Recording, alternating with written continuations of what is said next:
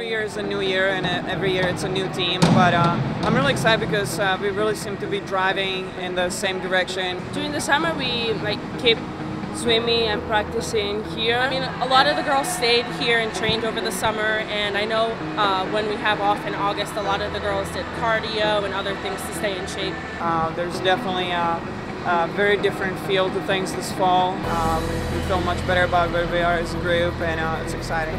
I think a lot of the girls are pumped for it. I know a lot of us are excited to get back in the water and get back into shape. Petra's put together a great schedule, and we're going to meet with 5 Big Ten schools.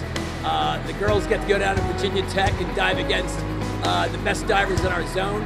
It's going to be a real challenge, but it's also going to prepare us for the end of the year in a great way. The whole team has been working really hard, doing doubles a lot of the days.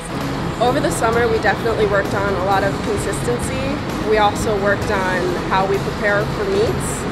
So I'm really ready to show how that is going to translate into this season. Honestly, I think the whole team is mostly excited for traveling. Traveling is one of our favorite things, and we have really good competition this year, so I think it'll be really good. We start as a group, and we will continue as a group to work together and try to achieve our results during the season.